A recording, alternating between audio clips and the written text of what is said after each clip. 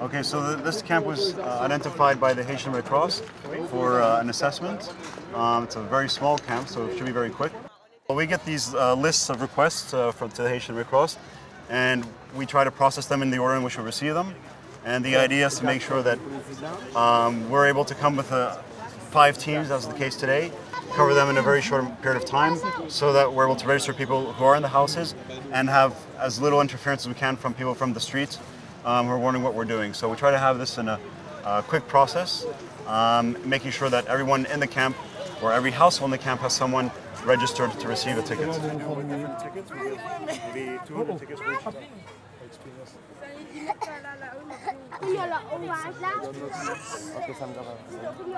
Right now, our capacity as Red Cross in terms of security is smaller camps. So we try to target camps between 100 to 500 families.